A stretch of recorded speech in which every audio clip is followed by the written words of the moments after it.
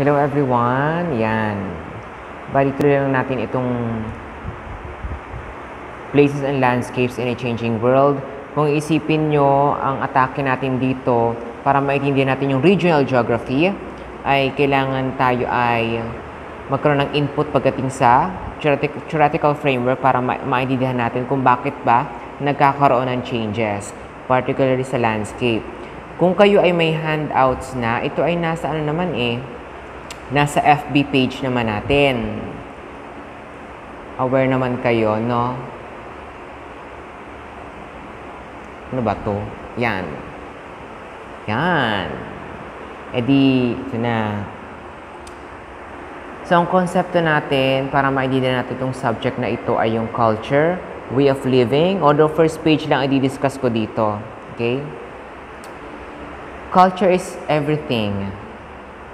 Culture is the sum of total of knowledge, attitudes, and behavioral patterns shared and passed on by members of society or may shared consciousness.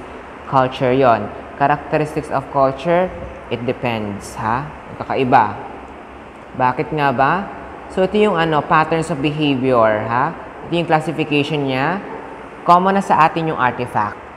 Diba? Common na sa atin yung artifact. And ayun yung mismong materials or even yung mismong product out of human interventions. Social fact naman, ito yung way of doing ng mga tao, yung social structures, nabanggit nga dito, and dictate social behavior. Diba? Even yung mga cultural observances, pasok yan. Ano pa ba?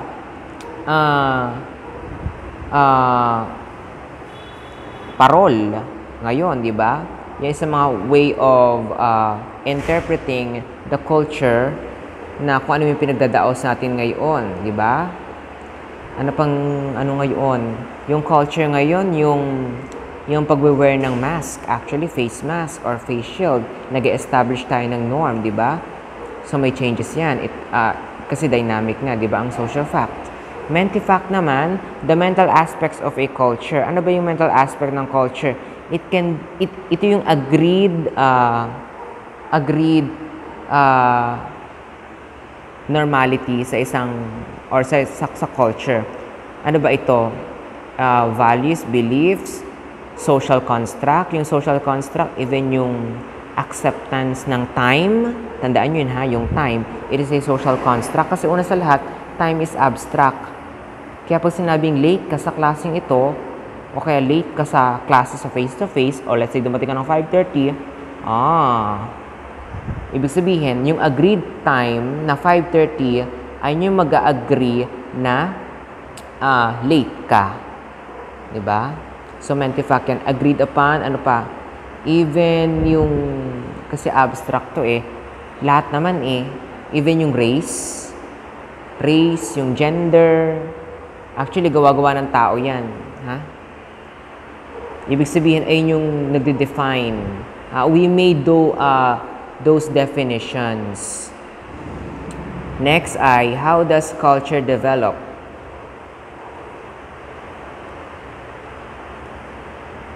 Okay? Although maraming factors dyan. But to make it clear, i-discuss muna natin yung meaning ng landscapes. So, yung landscapes, nakalagay dito, comprises the visible features of an area. Kaya nga pag sabing landscape, iniisip ko kaagad, mga taniman kaagad. Dinodrawing ko kaagad, may bundok, may bahay kubo sa tabi, gano'n dinodrawing ko, tapos may kalabaw. No? So, yan. Including physical elements such as landforms, living elements, flora and fauna, yung species ng hayop at halaman, abstract elements like lighting and weathering conditions, and human elements like human activity and the built environment. Landscape siya. Kahit yung gilid-gilid yan. Yung mga iskinita, ang bahari ng landscape, akala nyo puro may mga damuhan. Akala maganda ang scenery pag landscape, no? Sa atin hindi. Diba? Kahit yung subdivision, landscape yan. Yan, Senator Villar. Built environment, yan, ito na nga, nabanggit ko na nga, speaking of the devil and other relatively durable cultural landscape artifacts. So, natural landscape, Of course, self-explanatory na yan, human activity. Without human activity or human intervention, di ba? Cultural landscapes, yan na, dito tayo magpo-focus. Are landscapes that reveals that many ways people modify, binabago yung kanilang environment. Di ba? Cultural landscape displays tremendous variation. Ano yung kaibahan na yon? Pagdating kasi sa natural environment, ang natural environment, nandiyan na kasi yan eh. Namomodify lang siya o nababago lang siya through weathering, like erosion, di ba? And other physical changes and manifestations. Pagdating naman sa cultural landscape, yan. May changes na yan. Dahil, gawa natin. So to speak. Next ay environmental determinism. Sa environmental determinism naman is the belief that the environment, or in short lang naman, environment determines our way of living. To make it quick para sa inyo, At sabi nga sa ancient Greeks, ni na Hippocrates, civilization flourishes only under certain climatic conditions. 'Di ba? Example nito yung yung Fertile Crescent, 'di ba? Mesopotamia. Ano pa? Kay Aristotle naman, climate influences the political spirit of the people. So may atake na ng politics, no? Kung paano nag-come up sa gantong ideal. Nakaka-apekto pala yun, no? According kay Aristotle. Pero postulate pa rin naman to lahat. Kay Jean Buddha naman, yung attribution ng differences among people, so differences in climate, di ba? Pag northern zone daw, northern region daw, maaring attribution ito sa tao ay physically vigorous daw, but mentally slow people tending toward democratic government.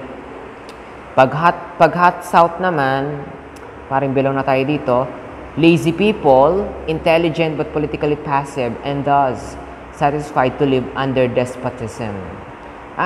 I-share ko lang yung kay Rizal, di ba? Kung nirefute niya yung isa sa mga sinabi, nalimutan ko na kung saan siya. Pero pinagtanggol ni Rizal na kung bakit ganito yung way of living ng mga Pinoy tuwing tanghali kasi iniisip ng mga foreigner, particularly ng mga Spaniards, sa tamad ang tao, lazy people. So nirefute yun ni Rizal. 'Di ba? Yan. Kasi yung despot naman is living by nature, kung ano man yung maari. Yung maaring you do believe in God, no? Or kung ano man yung prescribed norm sa isang landscape.